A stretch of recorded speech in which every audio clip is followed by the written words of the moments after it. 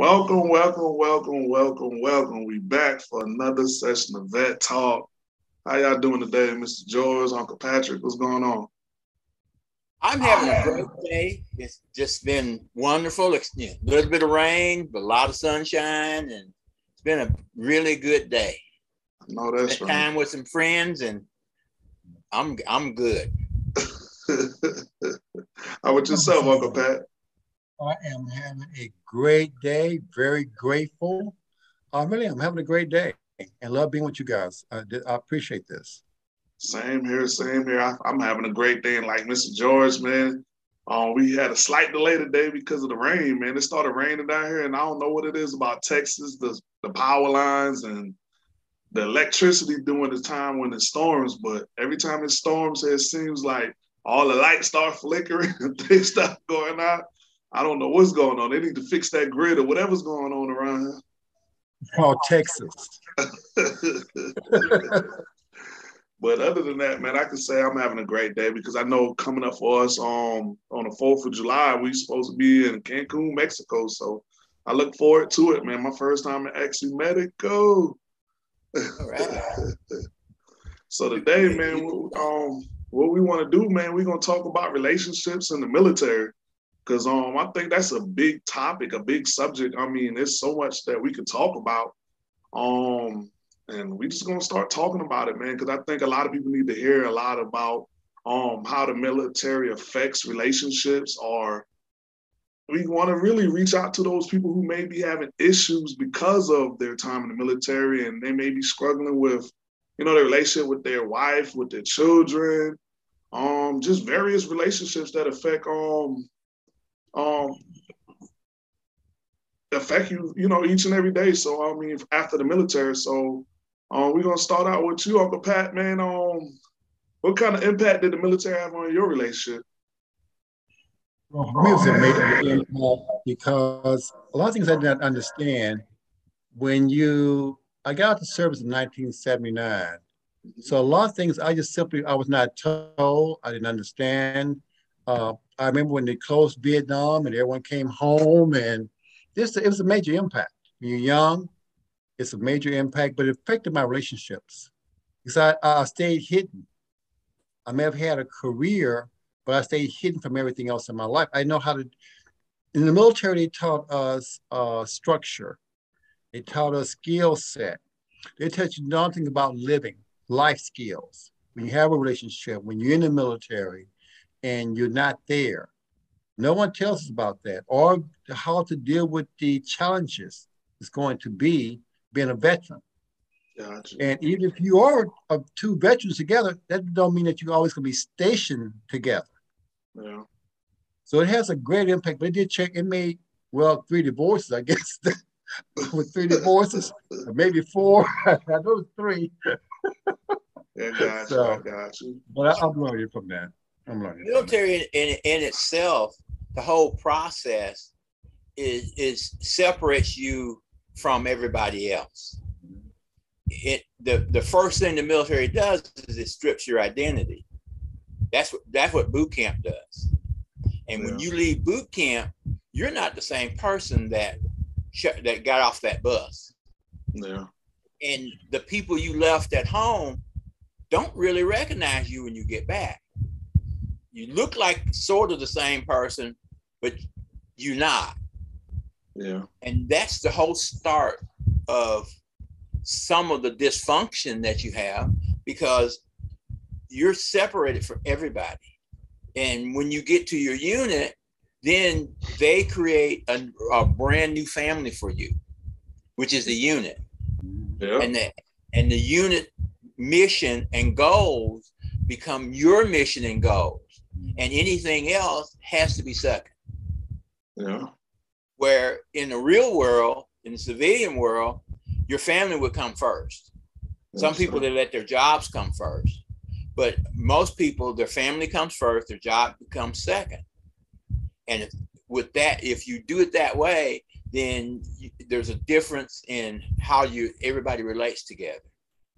No, I totally agree with everything y'all saying, because I can think back to my time after, I guess when I first got to Fort Jackson, I was single. I was a single individual. I didn't have a wife, a child, any of that going on. So being a single soldier, man, life was pretty fun and easy. But it wasn't until after I left Afghanistan, my wife at the time was just a friend, got pregnant, and that's where they start changing everything. Like that sour taste I started having that sour taste in my mouth, man, for the military, not because of the military, but because of the stress and relationships. It's like they go hand in hand. Relationships and being in the military is it's a stressful situation, man. Especially because like for me, most of my time I spent in isolation by myself because of, me being stationed in one place. My wife, of course, we didn't join the military together. We met each other while being in the military. So that put a big strain on us because, we had to do our time separate, and trying to have a family and being separate. Oh man, it's one of them things that I don't wish on nobody because it was very stressful, very stressful. Yeah, luckily the Navy did not do that. You could be stationed in the same geographical area as your spouse.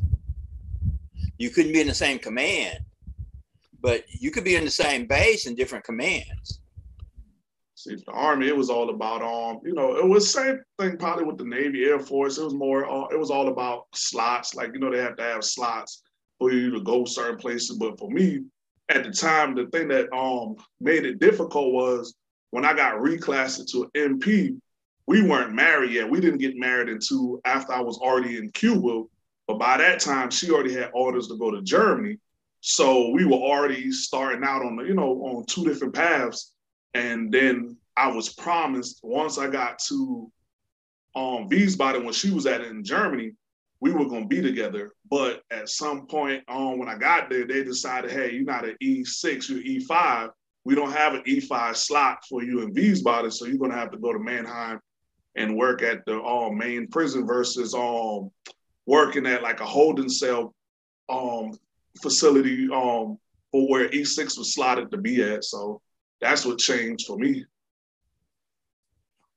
It's pretty good. Yeah. You do run into those issues. You can go up, but they won't let you go down. Yeah, and I know one of the biggest things, Uncle was asking this question. He was, he always wanted to know what was going on, like how did me and his niece, all that stuff came about. Well, for us, here it is, we two young soldiers on deployment, and anybody who know anything about deployment, man, you're in isolation. So you find yourself getting closer to people in a way to where, like what you were saying earlier, like when you go through that separation of being away from your family, go through training, you start going through these different situations with these people in your unit, it's like you form a bond. So for me, during the time when I would go through my worst moment in Afghanistan, my wife now, Latanya, his niece, that's how we started talking. Like we used to just talk all the time. She's a little bit older than me. I'm a young buck. So she really wasn't trying to talk to me too much. She like, young boy, get out of here. But I kept, being persistent, trying to talk to her. And one thing led to another. And the next thing I look, we were closer to coming back from Afghanistan. And at this time, which we weren't supposed to be doing this because the general order number one was you weren't supposed to be, having sex or doing anything while on deployment. Well, anybody know anybody in the military, if they say don't do it, we're going to do it. So one thing led to another. She ended up getting pregnant while we was on deployment, but nobody really knew she was pregnant until after we got back. Because I think we was like, I would say like a few weeks to a month out before coming home. So everything wasn't noticeable until when we got back and people looked at her stomach and now there's bulge and they're like, when did you get pregnant on deployment? And that's how it started out, man. I mean, it started out like that, but with it being like that, it's a lot of different things that come with that because anybody who knows anything about the military, it's hard on women. I mean, I have to say it's hard because when you in a unit, the most women you may have in a unit for the Army, I would say at the most probably be like 10 to 15 women. And you talking about a unit with over probably like 150 males. So that's like a war zone within itself. And people competing, fighting, competition, testosterone, like all these different things going on, and where You know, everybody competing and fighting for a woman. So our relationship, when it first started out, it didn't start out good, you know, because again, we were in the military. For me, part of my background, I went through a lot growing up. So by the time she came along, I already had trust issues. Then, you know, seeing a lot of different things go on in Korea where I was first stationed at, you see women who, you know, they look like good, wholesome women, but then you find out that there's so many different things going on. When I started, you know, fooling with her, it was just like, I don't trust military females. Just so you understand, like, we could be cool, but I don't trust this and da da da. So, you know, that made things even more harder and more difficult. And once she had my son, it kind of changed my perspective on a lot of different stuff. And I know most people like, you shouldn't marry a person for a child. But for me, I had already been through a divorce and I couldn't just leave that situation without, you know, being, I guess, you know, fulfilling my obligation, which was my child. And then she already had 2 kids. And, you know, I learned that, man, if you like her enough to fool with her, you better love her enough to be with her. And I'm not gonna say that was it was an easy decision to make, but the trials and the things that came with that, it was rather difficult. And I'll be honest, it wasn't something that I can, you know, get through on my own. It took the Lord to really, really help me deal with a lot of things that I had been through because, man, I don't even know how we made it at, you know, in the beginning to where we now 12 years in the game. And that's rather like an amazing feat because most people who marry, do military, went through all the things that we went through, they don't stay together that long, especially around the time when I was in. Like you seeing people left and right. You see people be married for a year, next year they're divorced, next year they're married to somebody else. Like, so you just see so many different things from people constantly, you know, breaking up, getting married, contract marriage. Like it was a lot of different things going on in the military around the time when we got married. So every day when we wake up and see each other now, it's just like, Lord, we know it was you because there's nowhere in the world we made it through everything that we've been through and we still married to this day. And part of me coming back to Texas was because of some of the fact, after getting the work that I needed for myself, I knew I needed to work on my marriage. I knew I needed to work on my relationship with my wife, with my father. Just, it was so many relationships in my life because of my hurt growing up that I had, you know, it was so many bridges I burned. And you know, the military on top of the stuff I went through as a child, it just, man, I was a walking, ticking time bomb, man. So I needed a lot of work. And the one thing I'll tell anybody, man, don't give up on the situation if you can fight for it. Because, I mean, for me, I look back at it now, my marriage is worth fighting for. And the reason why it was worth fighting for, because, again, I couldn't put my son in a situation where he didn't have me full time. And that's something that I knew in my heart I didn't want to do. I didn't want to be a part-time dad. And I didn't want to be a secondary, you know, in a secondary situation. I'm not knocking people who've been in those situations, but growing up, I already had been through divorces because, you know, when your parents divorce, you're a part of that. Whether, you know what I'm saying, you like it or not, or people think that way or not, the child is, you know, they're in that, you know what I'm saying? Because now they got to deal with being separated and, you know, sharing like different moments with different parents at different times. It's just a lot of different things that, you know, you go through. And then when you go in the military and then you constantly becoming accustomed to, you know, picking up and going, you start developing them same habits and routine into your marriage. And then next thing you find yourself not wanting to be married because why? You're so used to, you know, picking up, leaving, going. You're so used to change and things just constantly changing in your life. And so it makes it hard to even stay married, man. Oh, yeah. Yeah, in the Navy, we did a lot of short term. I mean, every month we were going somewhere. And sometimes we would be on 3 different deployments and we didn't have that many people. I mean, we would send 2 people in 3 airplanes someplace and have another couple somewhere else, all doing different things. That's way different than what I went through. And so it was stressful. A lot of families didn't make it. And a lot of people, it's hard on people. Yeah. Because, I mean, you have no continuity. Things happen faster than you're prepared for. Yeah. And you just can't keep it all together. Yeah. George, I have a question as well. I love what Vincent just said about Vincent's younger, and I love that he mentioned about his marriage, both in the military. How was it for you, George? And if you may ask us how long you've been married, or just things, how has it been in your life, being from the Navy? How's it been in your life being married? It not hard. Most of the units I was in, family wasn't treated as something else. You know, the families, we tried to keep all the families together, tried to keep everybody kind of communicating with each other, and a lot of us lived close to each other. So if we were on detachment and you had a problem, then whoever was not gone would help your family. And so it took a lot of the stress off of going, because you knew that there was somebody, if your family had a problem, there was somebody that was going to help them. And it took a lot of stress off of them, because then they didn't have to worry, you know, what am I going to do if he's gone and something breaks or whatever like that. I mean, and a lot of times I would help. I would see somebody, I know somebody in a different unit. I know they were gone and their family's having problems. They're, you know, I fixed their vehicle, whatever I needed to do to help them to keep going until their husband or wife got back. And it was just, you know, wasn't even a question of whether we were going to do it. It's just, you know, what do you need? And let's get it done.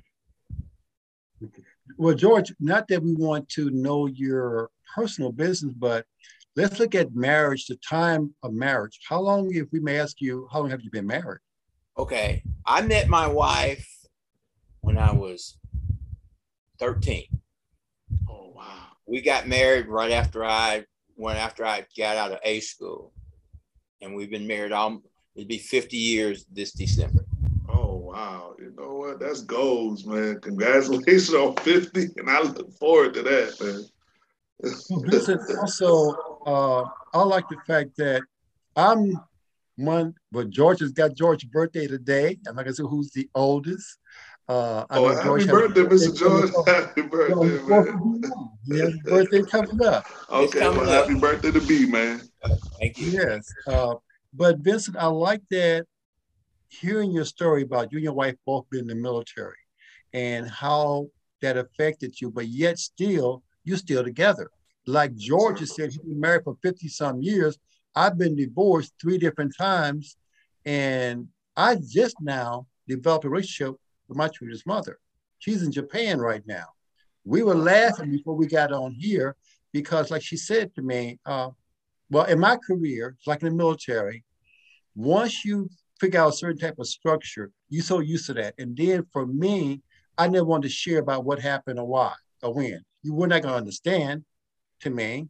And I didn't know how to convey that anyway, how to tell you something about me. But to you guys, you're still working at it where you're talking to a guy that's been divorced, but now developing a relationship with his children's mother that's in another country right now working. This is amazing because it's about the tools. A lot of us some of us, for me, and it's not all people, we don't grow up with these tools, these coping skills, the different things between men and women. Not that because we see you, we like you like us. It's a lot more after the first 2 experiences that we may have with someone. Yeah. Living is totally different. The issues of living, being a parent sometimes are totally different. Oh, so I'll go with you, Vincent. How has it been with you with that? What tools are you using? Again, what I would say is, man, the ministry that I'm a part of, I would say that's the biggest piece to why we still together. Because again, after getting out the military, those same issues we had within the military, they came along with us. And I say the bulk of it wasn't just the military. The bulk of it was my issues before the military. The military was more like the place of, I guess, cover up and get away from everything I've been through. And at some point, once I got married and I got out the Army it all came crashing down on me, like I told y'all about, on the previous interview, of how I had that breaking period and all that stuff came crashing down. And when I first got out the military, me and my wife, we were split for like a whole year, where technically we were living around the corner from each other, but a lot of it had to do with the fact that, man, it's just a lot was going through my mind. I mean, I'm just getting out the military. Some of the things I was dealing with the medication, it just so much things were going on in my life to where like everything in my life, that first year after I got out the military, the first 2 years, everything went crashing down. I went from being an E5, making good money to almost homeless, like almost in the streets, almost to the point to where me and my family almost lost. We technically lost everything, but the Lord put certain things in our life to where we didn't lose quite everything, but we lost enough to say that the things I got out the military with weren't the things that I traveled to South Carolina with. Because at some point, when we was going through all that stuff, I ended up leaving her and my kids and just everything. Like I just shut everybody out and I ended up back home in South Carolina. And at the time I started going back to church and it just felt like something was going on within me and I couldn't explain it. I didn't know what it was, but I knew I needed help. And once I started getting some of the help that I needed, it's like my mind was clear enough to think like, you know what am I doing? Like, why would I leave my wife? This is a good woman. I got a real good woman. And I felt like I just didn't give her the chance that, you know what I'm saying, I needed to give her because, again, I ain't never give myself a chance because for me, I guess at some point in my life, when all that stuff happened when I was younger, it just, I don't know, it just was on this destructive path, man, where I didn't trust nobody. I didn't feel like I can be with somebody. And if I did, I had a lot of insecurities with them, with myself, just a lot going on. But it took the Lord putting the right stuff in my life, which at the time was my pastor on these DVDs. And he was teaching me things that I didn't know growing up about being a provider, protector, priest, giving me what I needed to hear. Like at the time, I never heard nobody tell me that God made me to be a provider, protector, priest. So my whole life, it felt like I was just always searching for something. I was always searching for relationships to, I guess, help me deal with my issues. I was always like just searching, just on this path of searching. And it wasn't until I heard that I was a provider, protector, priest, did it start clicking and everything in my life start coming to some kind of happy medium or to a good place. To where now, man, I'm happy to be a husband. I love being a father and everything in our lives are just, I mean, it's good. Like I can't complain about anything, man. I mean, I've opened up my life to her. I told her about everything. I got healing. I have a better relationship with my dad, with my mom. I mean, like my life now compared to what it was when I first got the military, it seemed like it's a 360, man. I mean, even from folks I've heard along the way, man, I tried to go back and apologize, make peace with everybody that would allow me to. Some people didn't accept it. And I'm good with that. You know what I'm saying? I understand that when you hurt people, I mean, they have that right. I wish and I pray and I hope that they would forgive me. But at the same time, I'm not living my life in that what was. I'm living in what is. And what is, I mean, I'm blessed. I'm good. So just, I'm constantly fighting and moving forward, man. I'm not looking back. Like that. Now, with you, George, you have a lot of training. And I love the fact that your time you spend in the service, things that you've done, but you have a lot of training as a mentor. When you have younger people that you're maybe now mentoring, what advice would you give them? One of the things that I've noticed that even with no matter where people are, is you have to be whole within yourself before you can do anything else. If you have issues, you have serious wounds that you haven't grieved, you just put a Band-Aid on it and went on. At some point, you're just going to bump into something, pull the Band-Aid off, and then it's all going to come gushing out. And it's going to come gushing out usually on somebody or around somebody who doesn't know the backstory, and they don't know what to do, and they don't know how to accept it. And that's where you really get into trouble, because they have no idea, most people don't understand that if you talk to somebody and you just talk to them, you will find out what's going on. But you can't walk up to somebody and demand that they tell you what's wrong. That doesn't work because the walls go up. But when you just talk to somebody and let them get comfortable and let the information start to flow, then they may not ever tell you exactly what's going on, but they're going to tell you enough that if you really watch and paying attention to them, you can figure it out and you can figure out how to help them. Okay. That's pretty good. Now, Vincent, one thing I love what you're saying as well. When we first met, Vincent, you were still in North Carolina, I believe. South Carolina. And you were talking about, when we first started talking, I just got here to Houston, and I listened to you a lot. I was going through my own struggles coming here to work on myself. I'll be honest with you. I only came here, I heard something they called the recovery.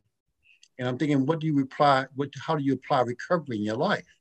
And at my age, but I remember listening to you, and when you shared being a veteran, being not only with my niece, but being with your wife, and how you were developing those coping skills on how to do that, you helped me to develop a relationship with my children's mother. I would never thought that, but because I listened to you, that helped me out a lot. Listening to George helped me out a lot, because before this meeting, she's in another country, and for the first time, we're laughing and talking because we never did. We happened to meet. She came to be a lawyer. At that time, all I wanted to do was go to Vietnam, be a medic. And at that time, they needed medics. Vietnam closed, they needed medics. And me wanting to go to college to become a nurse, back in my day, you couldn't tell other people, being a male, you want to be a nurse. But I thought my calling was to go to Vietnam and save everyone. But because of my relationship with the two of you, I'm learning from you, because I know when she told me, it was about a few months ago, she mentioned to me, well, you never told me you was a veteran. All those years, not till you had your stroke, someone else told me that you were a veteran. I was thinking to myself, well, why would I have told you? Because you would not have understood, not knowing if I would have told her something and been willing to let go of a lot of things, then my life would have got better. If it wasn't for me, but knowing that I have a higher power above me and coming here to Houston from Florida, leaving everything to come here to work on myself, I would not be sitting here right now, because I came here to work on me. And I would suggest to anyone, whatever age group that you may be at, find their tools, their coping skills, their boundaries. There are a lot of solutions. Coming to Houston gave me a big toolkit to have relationships, because I thought I was the only one. Why would I share something when I'm the only one having these feelings? And talking to you, two different prospects in life, but I listen to your feelings, but they're very similar. And that makes you feel like, especially when, being a veteran, my best times was really the best. I love basic training. It didn't really bother me. I had a good time in basic training, but I love being on base with these guys. Not until I started telling people I'm a veteran when I came here to Houston. No one ever knew I was a veteran, because I never told anyone. But by me being connected with you guys, like others will be with other veterans, it's a different connection, guys. Yeah. It is a bond. Yeah. Almost all military people have that. They have that bond. If you can talk about nothing else, you can talk about the night you got off the bus. that starts a conversation that can go on for a long time. Oh yeah. And from there you can spread out and deal with any issue that comes up. Yeah. Because the military is full of issues, but it's not full of solutions. Yeah. Yeah. And I think that's what most people like myself, I went in the military thinking that the military would help me with my issues. But what I didn't realize was I was going to a melting pot with people full of issues. We all had issues, because most of us, like when I went, I was 21. And I think about all the people I was around, most of us was 21 through probably like 30, 40 at the most. But you think about that, like we kids, like at the time where we should be in like a healthy relationship, we were on our own trying to figure out life by ourselves without no guidance, no direction. Because most people think and assume that when you go in the military, they give you structure. They do to a certain degree, but you have to be willing to fit within the structure that they give you. And if you're not, then you don't survive long in the military because the average person don't make it out of basic in AIT, not because of physical fitness and different things like that. Sometimes it's just mentally. Some people can't handle being in the military, somebody yelling at them, telling them what to do.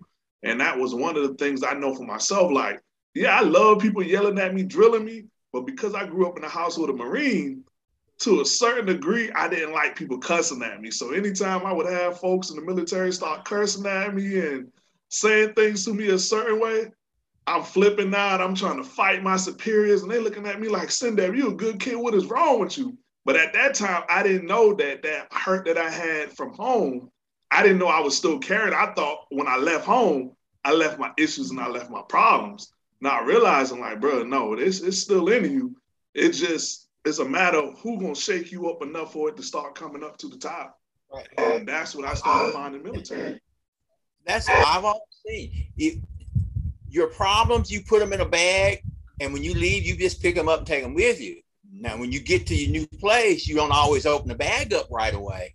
Yeah. But jostling it around, the zipper just slowly comes open, and then one day you find out that your problems have sprung up, and they're just slapping you on the side of the head, and the rest of the world has no idea what was in that bag and why is it bothering you now? Oh yeah. I just told you to go do a field day in your workspace, and all of a sudden you're yelling and screaming and just losing it. And I'm supposed to be sympathetic to that. Yeah, right. Yeah. You know, we all deal with something differently. I know for me, being in the military, I enjoyed it because being in the Air Force, I'll be honest with you, I just worked 5 days a week, guys. I was off 2 days a week. I don't care what shift I worked, being in the Air Force, I enjoyed the experience. Now, a lot of things in the service I did not like at all. The issues that we had, like you said, you got a lot of broken people. As I'm only just turning 18, I go into service, Vietnam just closing. So all these people coming back with all those issues. So the war never ended in Vietnam. They just brought it back on the base. Yeah. And I never saw that happening when you just turning 18 and you thinking, man, I'm going to save the world. You know, I'm going to serve my country, be a medic. I'm going to be in Vietnam. None of that happened, guys, because they also said, this is what we need from you right now. We're looking at your test scores. We're going to put you in the technical department part of this here because we want you to do certain things with missiles. That's not what I wanted to do at all. So I was already lost. And then dealing with all the brokenness that I saw, because I thought everyone drinking coffee was always just coffee. I had no clue how people felt. And then I had a good friend when I was stationed in Alaska. Good friend. I think he was like Master Sergeant. Now he's been kicked out the service. He done been through Vietnam. He done been through but alcoholism. Yeah. And I remember him coming to my house on the base, and his wife had just left, but he could not stop drinking. And all the time I was in the service, not only did I see the battling of people, the issues, but I thought it was always coffee that everyone was drinking. Now I saw the changing in people during the daytime because I'm thinking, well, man, let me drink some coffee. I put a lot of sugar in my coffee, but I never had the feelings like they had. and when you just turn 18, you don't have a clue. And then I didn't go in the military with any structure, with any tools. So when you go in the military, then also you dealing with something similar. It's a big difference for a lot of us. And right now, a lot of veterans do not know. You're thinking that, like what you mentioned also, Vincent, how it was structured, certain type of structure you grew up with, your dad being a Marine, your parents maybe separating or whatever things you went through in life, things you going into the military with. We're not the only ones that were going through that. We just thought that, for me, I thought once I joined the military, I was going to be a medic, I'm going to save the world. I really think I'm saving myself. but not knowing that I was going to be such a broken person. Yeah. I never knew that because I waited till I'm sick. I'll be 67 next month, but it took me to be 60 to come to Houston and say, wait a minute. I've heard people talk about these recovery tools. I had to come here and work on me, marriage classes. Not that I'm looking to get married, but I wanted to know how that worked because I've been gone from my family for 37 years from Houston. I got to come back and have a relationship with them. I didn't have relationships with my kids or with my relationships, being divorced so many times. I had to work on me. First thing I wanted to do, marriage class, before you get married, after you get married, how to stay married, how to apply that to family. Yeah. People that you now going through training with again, or you volunteering with, you still got to do, you got to have the structure. You got to have the toolkit available because one of the things I love about what you mentioned, Vincent, since I've been knowing you, you talk about that. Yeah. A lot of people don't do it, but you talk about that. There's no point in being ashamed of it. I mean, that's who I was. And one thing I've learned, and it's crazy, I learned this from an athlete. I heard him say something in the sense of he was like, I think he had committed domestic violence or something like that. And somebody asked him how is it that he's able to move on? And he was like, he realized that whatever he done, that's who he was. And there was nothing he can do to change what he had done. Only thing he can do was change how he go about his business moving forward. And that's how I live my life every day. I just choose to, you know what? Everything I've done in my past, that was me. Because the first part of healing is acceptance. Like, you just have to accept stuff. Like, you know, I had to get away from blaming my childhood. I had to get away from blaming blaming the military. Like, I had to stop pushing the blame off on everybody, because the one thing about people who are hurt, they live with a victim's mindset to where they feel like they're the only victim or they're the one that been victimized. And with them living like that, they can't see how many other people or how they have hurt other people. And for a long time, I couldn't see that. Like, I couldn't see because I remember like a couple of months ago, the Lord took me back and reminded me of when I first got my heart broken by this girl. Because the whole time I thought it was like, you know, the stuff I went through with my parents. But he took me back to a childhood relationship I had in middle school. And when the thought came back to me about that relationship, I'm crying as if it had happened that day that I was crying. I was crying about it because I had totally blacked it out, forgot about it. But when I went back to it, I was like, so that's what my hurt with and trust and lack of trust started with females. I thought it was stuff because I kept trying to figure out in myself, why do I always have this feeling like my wife is doing stuff, but my wife ain't doing nothing? Like, I'm dealing with some, and I didn't realize it was that one incident that had happened like some years ago that got buried by all the things I was doing along the way. That was the true issue. And when I was able to deal with that, then now I can walk in my house. I don't feel like my wife doing that. Like, you know what I'm saying? Because I actually dealt with what was really going on. And I mean, that's what I believe a lot of people have to do. They have to really just stop playing the victim role and really just take responsibility and say, hey, it's me. Like, you know what I'm saying? I got some issues. I got some things I need to work on. Just be real with yourself.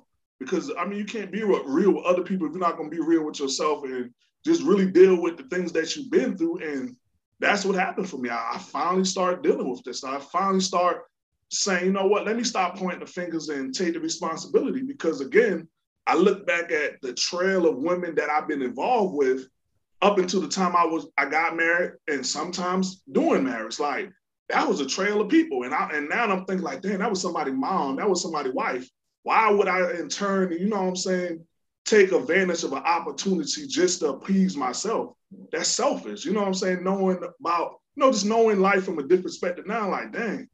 And I had to take responsibility for all that. And that was part of me letting other people off the hook, because I started realizing, like, I need to be let off the hook. I need the Lord to forgive me because I've done a lot.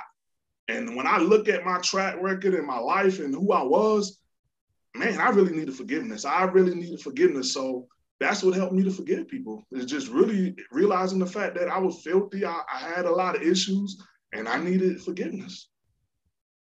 I love that. One of the things I learned too was when I started taking so many classes, anger management. I thought it was only about the anger part. So when the person was talking about they have a class for anger management, I'm thinking I'm not mad. My issues from the military or in my life, I didn't understand why I would want to share them. But when he got to the part about forgiveness of yourself and others, I went there for like 8 months. I ended up volunteering in anger management, but it gave me the structure. I am ex-military. I like structure. When I went to anger management and about forgiving myself, I said, "Whoa, wait a minute! I thought I was a victim. My maybe not so much in my childhood that I look at, but the military. When you're so young and there's a lot of violence, a lot of things going. It's kind of like you in a war zone on a base. I never saw that happening. But when I looked at the face, think about, wait a minute, I'm not a victim. They're giving me tools now. I got to forgive myself. And what role did I play in a lot of things in my life? I may have not known, but yet I still play, like you mentioned, Vincent, in your life. I played a role in some of this stuff in my life. Yeah. I would like to ask you again, George. I love the fact that you've been married for such a long time, a great time, being veteran. Where are you in your life, in your marriage? Because I know that you volunteer a lot. You with the motorcycle club, you all do a lot. How is that in your life, in your marriage? Sometimes it's straining, sometimes it's not. We've been through all of that. We've had different work schedules. She's worked nights, I work days. I've had extra jobs after work, and it sometimes puts a strain on everything. But you just, to me, I just kind of go through it. If she gets upset,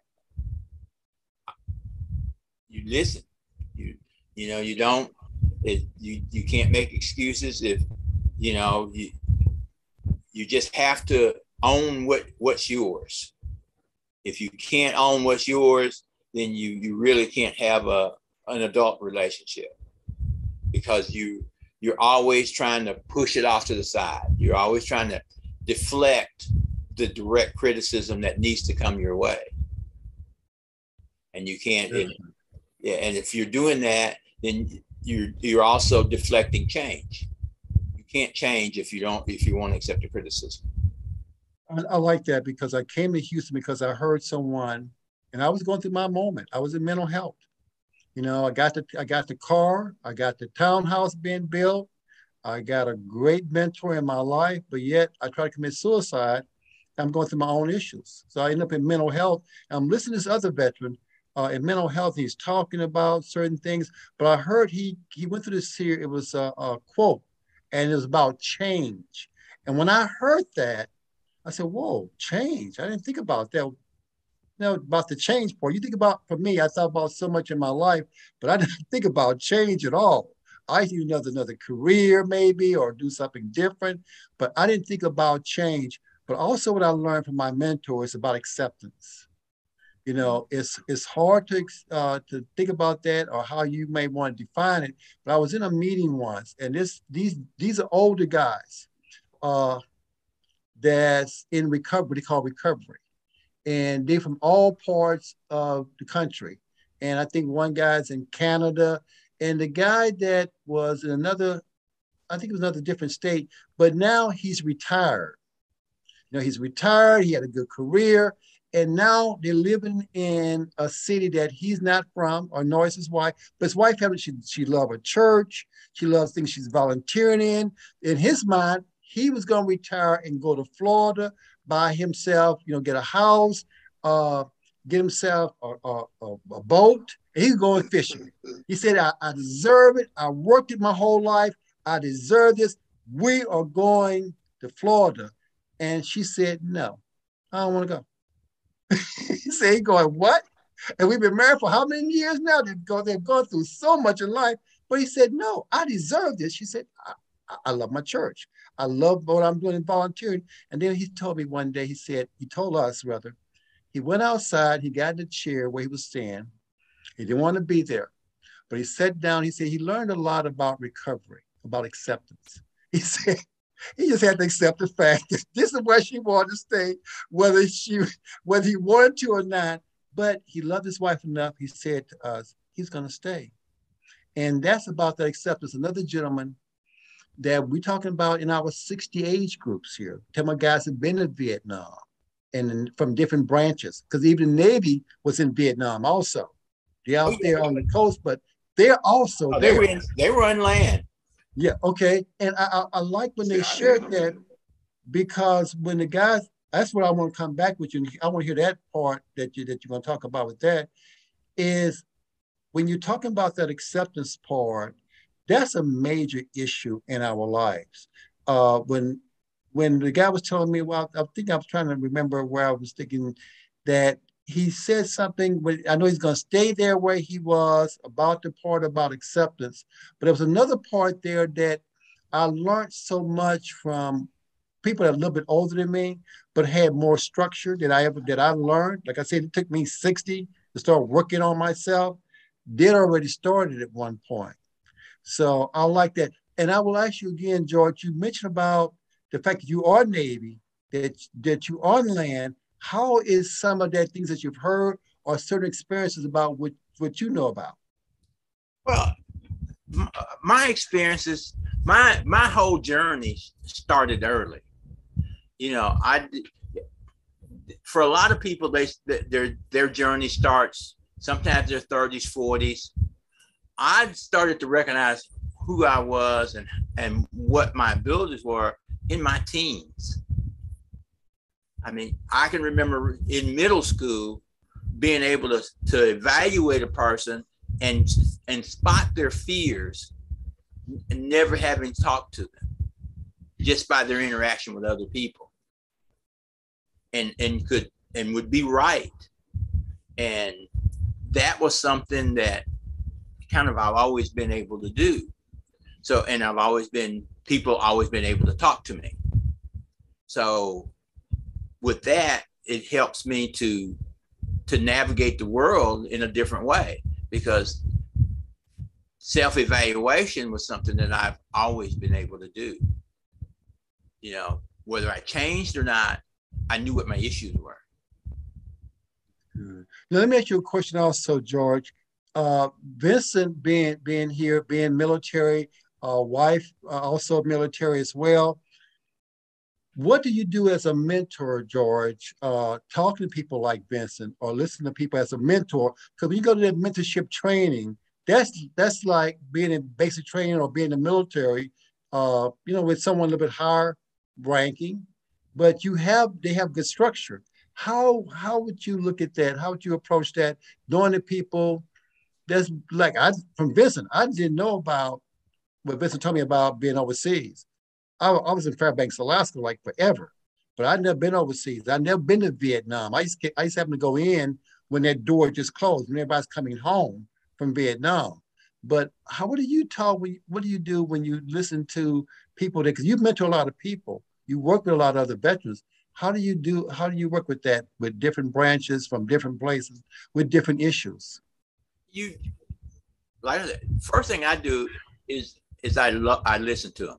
You got to understand what their issues are, because you can't depend on somebody to tell you what their issues are. You have to get it through a conversation. And the conversation, a lot of times, does not revolve around their issue. The conversation revolves around their side things that they like, things that have given them trouble, watching them work on things. You know, I love to watch people fix things, because I can tell you a person with anger issues within 5 minutes. And I can tell whether it's new anger issues or it's deep-seated anger issues, because of the way they look at things, the way they handle things, because it all comes out differently. But you don't see it unless you have a full interaction with the person. You know, that's why when you had a psychiatrist that you could talk to for 45 minutes, and you could talk to them a half hour at a time to work through things, and then they would evaluate what was going on the last part of the session. You got a lot more out of it than you did going in there and you talk to somebody for 5 minutes and then they spend 10 minutes making notes. Well, they haven't learned anything about you in 5 minutes. and it'll take 20 sessions before they get enough info about you to make a rational, really good decision and judgment on you, what's going on with you. But if I talk to a person an hour here, a couple of hours here, because when you really sit down and talk to somebody, time is irrelevant, and it just flows. Once they start to flow, you just let them flow, and then you will see that everything comes up, and all of those things that are so buried. Because I tell everybody, you have to grieve whatever wrong that's been done to you. You have to grieve it. Until you grieve it, you're still carrying it. You know, until you grieve it and put it in the grave, then you can walk off and leave it. But as long as you're burying it, it's weight that you're carrying. I want to ask you a question, George, not to cut you off, but did you get some of these tools also from some of the training that you've been receiving for the last few years? I know we met in training in Austin one time. Have some of you guys some of these tools from your, first of all, definitely from your marriage, you know, having that. There's also some of the training that provides that for you as well?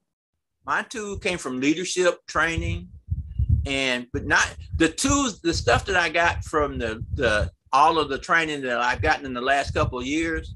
It just gives me credentials to use what I already knew. Because I had been doing this for a long time. I was doing this before, but because I didn't have the credentials, it doesn't count, except in the military. But I did it in the military, a lot in the military. And I was an instructor. So I got to train, you know, E3s, E4s, E5s.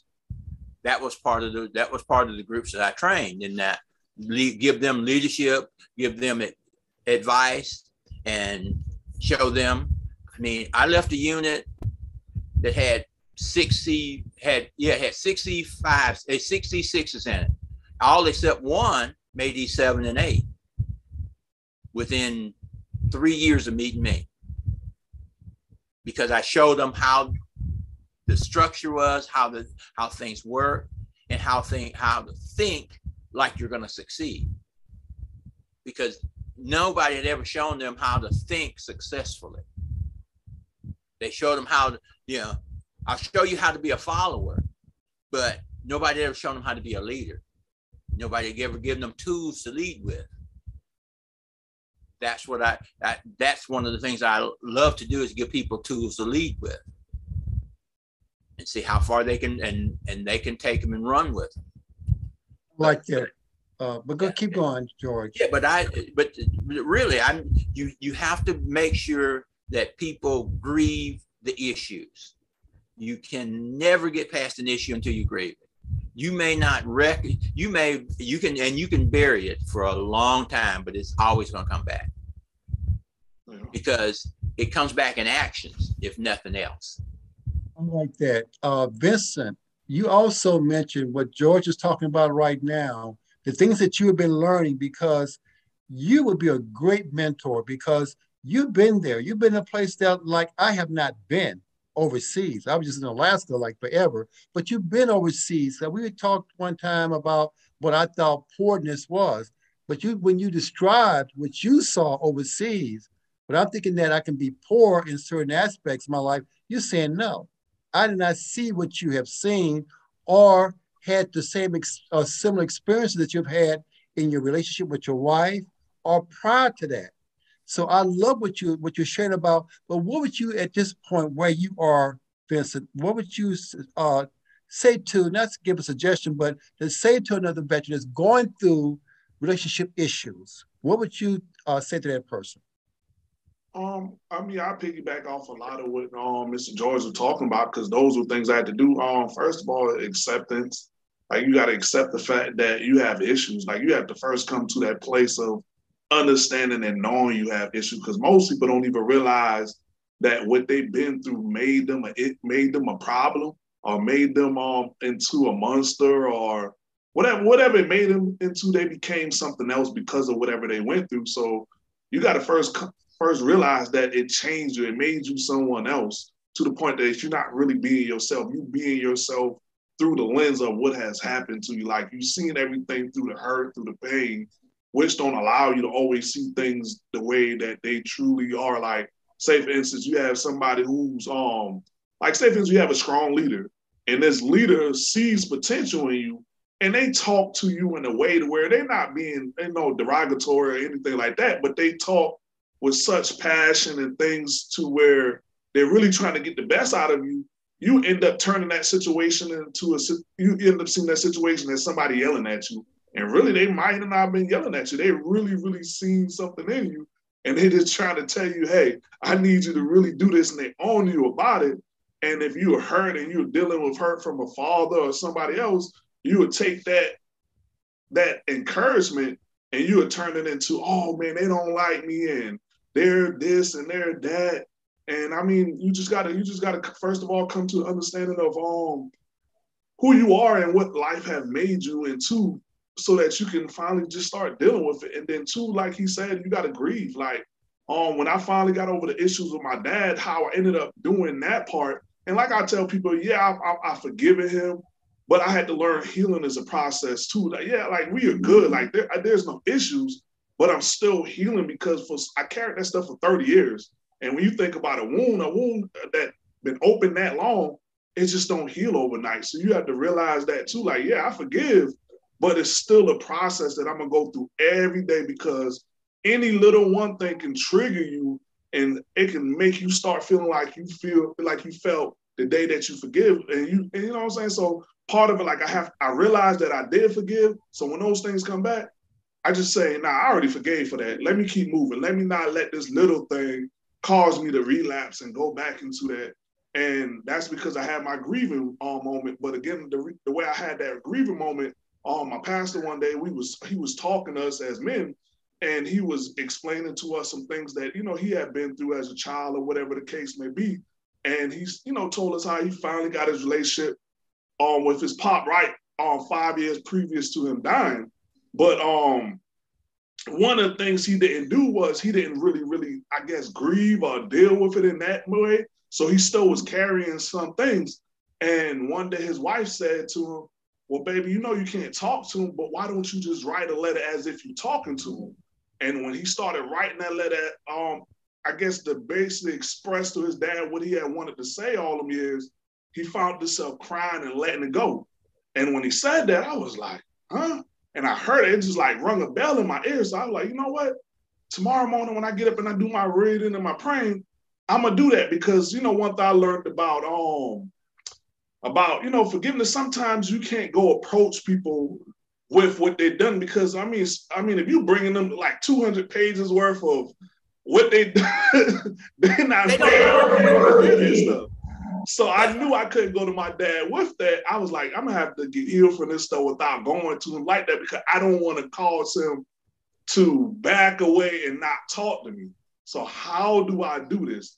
And that solution that he gave, she gave him, that he gave us, I did that. And when I started writing this, I was boo-hooing like a big teddy bear. Just crying. And then I just felt in my heart, you know what? Tell your dad how you felt. Don't blame him for what he done. Don't point the finger at him and say it was your fault. No, just tell him how you felt. And I said, Dad, growing up, I hated myself. I hated myself because of everything that was going on. And when I said that, and I didn't approach him in a way to where I was accusing him, he opened up in return and started apologizing. I wasn't going to him for apology. I was just telling him how I felt. And through me telling him that, he started apologizing to me. And again, he didn't owe me that, because, he just didn't in my book, but he did it. And that started repairing our relationship to the point to where we were able to move on. So, again, for somebody, they would just have to get to that point where they come to themselves and they grieve and let it go so they can finally move on. That's very true. I like what you both are sharing, because for a lot of us, like, again, I'm 65. I'm just now learning, guys. I'll be honest with you. It took me a lot to come to Houston and to looking for this structure, for these coping skills. Because they gave me a big kit, a toolkit to work with these different tools. A lot of us gonna need these tools, because even at the age of 65, being very grateful that I'm developing a friendship with my children's mother. I could not have done that without going out there working on myself. Knowing that about the marriage classes, that the language, I know that there was a marriage language, knowing that also from a biblical standpoint, knowing what it meant to be yoked with a person, not because you are attracted to that person for any physical reason, but being yoked. What do you want to, how do you invest into a relationship? I knew nothing about investing into relationships. I just thought it was always about my career. Like some of us was in the military. Only were you on base that you really feel like, man, I got to deal with all the issues on base, but I'm here to do my job. Well, it's the same thing in a marriage. When you come home off that base, wherever you're coming from, you are now at work again. Use those tools. Those are totally different tools. Coping skills, the art of sometimes just listening. I learned that in the peer support training. And one thing I loved about that, I had one of my teachers, because of my stroke and getting ready to have open heart surgery this week coming, I have these teachers now because I got a good toolkit because I was felt so alone here in Houston. Although I got the training to be a mentor, I didn't get the training for living skills for myself. Going to financial management, learning how to pay my bills correctly. It's a work, everything is a work in progress for me, but I like the fact that by working on me, I'm learning a lot more. Like when we're talking to now, I know when someone came here the other day, one of my speech therapists, I have a speech therapist. Because of my stroke, a lot of my words come out. So I have someone to help me to read because I can't hardly see on the right side. So she was mentioning some things and she was talking about her and her husband. And she was talking about, she was trying to explain something to her husband. I remember going to a class, and it was a class about this lady and her husband talking. They come in the house, they sit down, and this husband, she wants to talk. She just wants to talk about her day. He looks at her and he sees this big nail in her head, her forehead. It's a big nail just sticking out of her forehead. So he's looking at this nail. He's going, whoa. He's shaking his head, looking at her. She's talking about her day. He's looking at this nail in her head. So as she's constantly talking to him, he keeps going out. You have a hole in your head. Are you hurting? You want to go to the doctor? He says, what are you talking about? When you just listen to me? His whole time was looking at that nail in her head. And that's something what we do sometimes. We either want to save to be the savior. We're going to fix it. And sometimes all a person wants to do is just supposed to listen. And I did not learn that until meeting you, Benson, being on my knees, about the structures you've been learning. Listening to George. George has been with me for 2 years. George knows about my stroke, the heart attacks, the cancer, the stroke. My things that I make it difficult, like George taught me how to operate my laptop. And not my laptop, my phone. I did stage lighting for a living. I had to read the script. I had to go to rehearsal. When I came here to Houston, I had no skill sets for relationships, how to write, to read. I heard what people kept telling me what I could not do. Like when I walked into McDonald's, they said, well, I couldn't place an order. If it wasn't for you guys giving me, put in my toolkit about my relationships, the listening skills, going to classes, I would suggest to anyone, whether you're a veteran or non-veteran, work on it. There's a class for it. And sometimes we don't want to accept the class. What people ask me sometimes, why your marriage class? Are you trying to get married? No, I want to know how to deal with my family, how to deal with other people. I'm trying to learn life skills. And the one thing the military gave me good structure in, and that was survival skills, but they gave me nothing in living skills. Didn't teach me about the math, how to pay my bills. Didn't teach me how to deal with my relationships. Didn't teach me, say, well, okay, after the military, even if you go 30 years in the military, what do you do then? Gave me no skill sets in that at all. So, and not until even when we come out the military at some point, or if you're still in the military, there's a lot of tools here, especially with the VA. People put the VA down a lot, but I'm going to tell you something. The VA provide great programs. And when those programs may not work for you, talk to other people that's been there. They're going to give you other places you can go to. It could be your church. It could be volunteering someplace. It don't always have to be, well, I went to church, it didn't work for me. I went to the VA, it didn't work for me. Find someplace that does.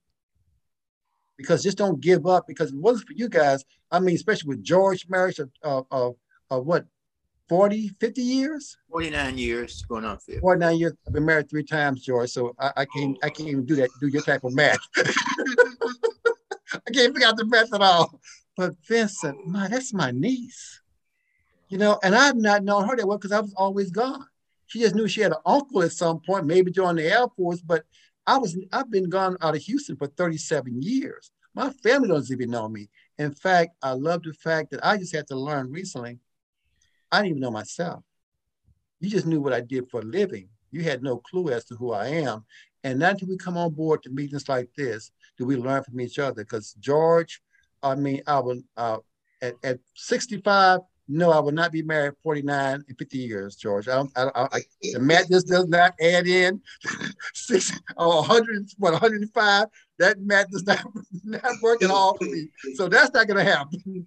But Vincent, man, your struggles, your structure, the things that you learned in the military to do what they taught you in basic training, man, you have a fabulous life.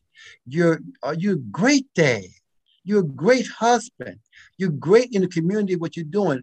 To start this up, this meeting here, man, this is awesome. So I'm gonna let you guys close this out because I would like for you guys to keep continuing this. I would love for us to keep doing this. Before I go have surgery, I think it's on Wednesday, I have surgery. But guys, keep doing this because George, man, you got so much to give to so many people. Vincent, you open up these doors. I mean, I didn't know about this. I mean, I tell you, you just opened up so much in my life. When I would listen to your military, your life experience, not just military, but your life experience. I would love for you guys to keep this going. So at this point, I just want to say thank you guys, what you're talking about. And I want you guys to close out. If we want, let's let George go and Vincent. Can you please close us out at the George talk? I will. All right. Well, I enjoyed tonight. Relationships and we're helping people work through some of their issues is what I enjoy doing. It's what comes naturally to me, and it makes my day when I can help somebody. I can't always help myself, but I can always help somebody else. So that's one of the things that I come to realize. But it's something that I can live with because the ability to help others, and I let God work on me. Mm-hmm. And then whenever he makes a suggestion, I follow it. Mm-hmm. Because I'm not supposed to be in Houston. That was never part of my plan. I was never supposed to be this far south ever. So, it's just the way it worked. Yeah, so. and I mean to piggyback off that, man, and to close out, it's the same way with me, Mr. George. I would say 2019, I think, is when I came back here, July, somewhere around that time frame. I actually was back home where I'm from in South Carolina. I was back home. Things in my life was getting better, but I still had some struggles, some issues. Because as a young man, not having my father at the time of my life because of how I felt about certain things. I didn't have that male, I guess that male presence in my life that I needed. And I needed to be around strong men. So what happened is the pastor that I had been listening to those DVDs and hearing all this stuff that he was talking about and teaching me about, being a man and, about being a provider, protector, priest, and taking care of my family. It's just like one day I was just sitting there listening to the stuff that he was talking about. And it's almost like the Lord was speaking through him, and he kept saying that it was no reason why I didn't have my family in church. Like I needed to have my family in church. I needed to have them around like-minded believers and structure and things that would, help with just everything that was going on in our lives at the time. And when I heard that call, that's what drove me back to Texas. I didn't know how I was going to get back to Texas because at the time I wasn't even 100% yet, but it just like I just knew I needed help. So I told myself, hey, baby, you know, I didn't tell myself. I told my wife, I was like, hey, in a year we gonna end up leaving this place. Well, fast forward, things went bad. I got my 100%, and soon as I got my money, I was like, baby, you know what? Things are so jacked up right now. I knew she wanted to leave, and it was just a lot going on. So I was like, you know, I was in the race for time. So I just had to make a decision, and that decision was, you know what? I got to take my family to where we can get help at, and that's what being in the ministry that I'm in. That's what it was about. It was about the fact that I needed help, because again, I had to first of all use that key word called acceptance. Like I had to accept the fact that I was jacked up and that I couldn't fix me. Like most of my life, I thought I could fix me. And the way I was doing that was through everything I was trying to do, through, you know, joining the military, through sports, through one time chasing all the women, through drugs, alcohol, like all these things were things that I was doing to try to fix myself. Now I realized all I was doing was damaging myself, but in the process, damaging other people and other relationships that I had. And eventually at some point, if I kept burning all the bridges that I was burning, at some point I was going to be living in the flood, man. And I didn't want to do that. So that's what brought me back here. And I would say that was the greatest decision I ever made, man. And now I'm a homeowner, which is something that I didn't see, man. I thought I was going to be living in that trailer with that Honda Accord in the country somewhere, because that's all I saw growing up. Like I remember sitting in the ditch thinking about that. I'm a country boy, so I didn't see myself where I'm at now, but I will say I'm blessed and fortunate to be where I'm at. And I thank God for this platform and for this opportunity to even share my story, but to also learn from y'all, because again, I mean, y'all are the ones who paved the way, just like how my pastor paved the way. And, you know, men in the Bible, like my father, you know, just different people paved the way, even from my father. Regardless of what happened, I learned a lot from my father. Now I'm able to see him as the man that he always been. And I realized, man, I had the greatest hero ever, you know, created, because, man, my dad was a man, and the things he done for me that, you know, I can look back and see now that my eyes are clear enough to see and not be looking through the lens of the hurt that I carried, man, I got an amazing father, man. And I can't wait to one day even, you know, on this platform, allow people to hear him, because me and him talked about it, and we're going to do something together. But that's what all this stuff brought about, a relationship with my dad that I never had, man. That's very good. That's very good. Because, I mean, in some upcoming issues, we can talk about more in relationship. We can talk about the difference between men and women, the difference, you know, what happens to a child when a parent leaves, what happens to a child when a parent dies. I mean, those things all affect how a person develops and how they interact with everybody else. Yes, and somebody has to pick up the slack. And if it's good, it's great. If it's not good, it's equally bad. Well, I just want to tell everybody who look at this to like, share, subscribe, and thank y'all for even listening to us as vets, man. Vet Talk is out, and y'all have a blessed day. Thank you. Right. Love you guys. Take care. Have a good one.